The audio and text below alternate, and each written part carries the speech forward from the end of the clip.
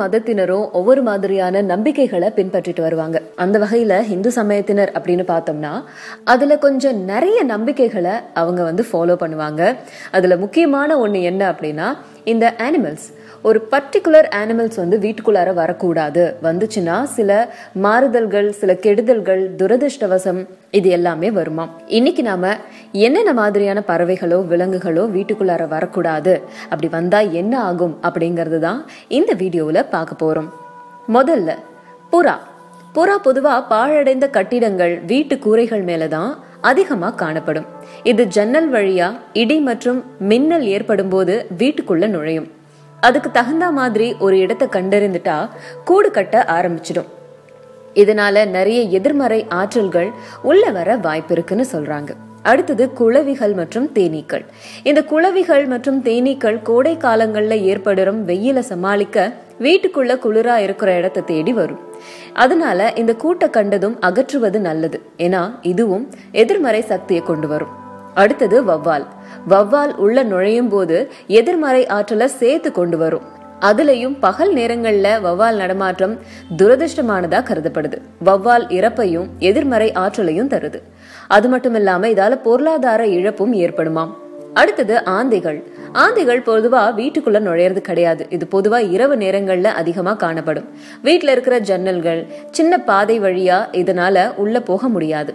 பெரிய கதவுகள் வழியா மட்டும்தான் இதால உள்ள வர முடியும். ஆந்தைகள் நீண்ட நேரம் வீட்டுல தங்கறது அபசகுணமா கருதப்படுது. அடுத்தது கருப்பு பூனைகள். வீட்டுக்குள்ள திடீர்னு கருப்பு பூனைகள் உள்ள வர்றதும் தங்குறதும் அபசகுணமா கருதப்படுது. இது பிளாக் மேஜிக்கோட அடையாளமா கருதப்படுது.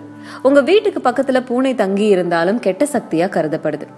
அதே மாதிரி ஆந்தை நுழைந்த வீடு உருப்படாது அப்படின்னு சொல்லுவாங்க. அந்த மாதிரி ஆந்தை வீட்டுக்குள்ளார நுழைஞ்சாலும் எதிர்மறை எண்ணங்கள், சக்திகள் இது எல்லாமே வரும்.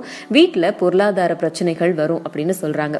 சோ இதெல்லாம் நம்ம ஒரு நம்பிக்கையா ஒரு பக்கம் பார்த்தாலும் நிறைய பேர் வீடுகள்ல இது எல்லாத்தையுமே பெட் அனிமல்ஸா கூட வளர்க்குறாங்க. ஃபாரின் கண்ட்ரீஸ்ல எல்லாம் பாத்தீங்கன்னா ஆந்தையும் சரி, வவ்வால கூட ஒரு பெட் அனிமலா தான் வீட்டுக்குள்ள வளர்க்குறாங்க. அவங்கெல்லாம் நல்லா தான் இருக்காங்க. ஏன் நம்மளால நல்லா இருக்க முடியாதா அப்படின்னு கேட்டா அதுக்கு ஒரு சின்ன எக்ஸ்பிளனேஷன் இருக்கு. கோவில்ல நம்ம எப்பவுமே பாசிட்டிவான வைப்ஸை தான் நம்ம பார்ப்போம். ஏன்னா அதுக்குள்ள வர்ற எல்லாருமே நல்ல விஷயங்களை நினைச்சுக்கிட்டே இருப்பாங்க, நல்லதை பேசுவாங்க. ஒரு நெகட்டிவான விஷயங்கள் எதையுமே கோவிலுக்குள்ள பேச மாட்டாங்க. அப்படி இருக்கும்போது யாராவது ஒருத்தவங்க நெகட்டிவான விஷயத்த பேசும்போது அந்த நெகட்டிவ் வைப்ரேஷன் ரொம்ப அதிக அளவுல தாக்கும். அதனால வீடு அப்படிங்கிறது ஒரு சில செட்டப்போட வச்சிருப்போம், ஒரு சில பாசிட்டிவ் வைப்ஸ் கிரியேட் பண்ணி வச்சிருப்போம். அப்படி இருக்கும்போது சுத்தமா நமக்கு பழக்கமே படாத ஒண்ணு திடீர்னு வீட்டுக்குள்ள நுழையும் போது ஏற்படுற சலசலப்பை தான் எதிர்மறை எண்ணங்கள் அப்படின்னு சொல்றாங்க. அதை தொடர்ந்து ஒரு சில விஷயங்கள் நடந்துச்சு அப்படின்னா அதை இது கூட ரிலேட் பண்ணி அதை ஒரு நம்பிக்கையா எடுத்துக்கிறோம்.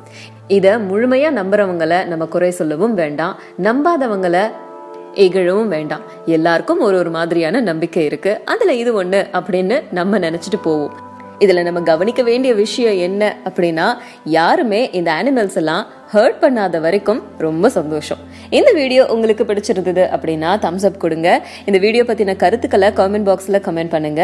மறக்காம ரகசிய உண்மைகள் சேனலை சப்ஸ்கிரைப் பண்ணிட்டு பக்கத்துல இருக்கிற பெல் ஐக்கனை கிளிக் பண்ணுங்க. என்ன பத்தி உனக்கு எல்லாமே தெரியுமா? ஏன் உன்னை பத்தியும் எல்லாம் தெரியும். என்னோட ஃபேவரட் கலர் என்னன்னு சொல்லு. மாட்ன blue. Blue blue option A. நீ கான்ஃபிடென்ட்டா ஃபுல் ஸ்டாப் வைக்கிறியா இல்ல ஆப்ஷன் பி டவுட்டோட क्वेश्चन மார்க் வைக்கிறியா?